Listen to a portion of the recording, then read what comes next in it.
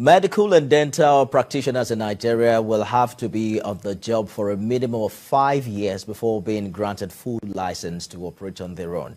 Now, this is the content of a bill seeking to amend the Medical and Dental Practitioners Act, which passed second reading at the House of Representatives. The bill is sponsored by Lagos lawyer Ganiyu Johnson and seeks to mandate any Nigerian-trained medical or dental practitioner to acquire not less than 5 years' experience on the job before being certified to be on their own.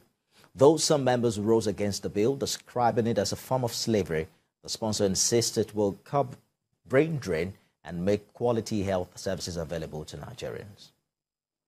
Medical or dental practitioner to practice in Nigeria for a minimum of 5 years before granted a full license by the council in order to make quality health services available to Nigeria.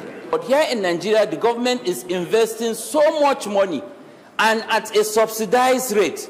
We can make it a bit flexible by putting an option.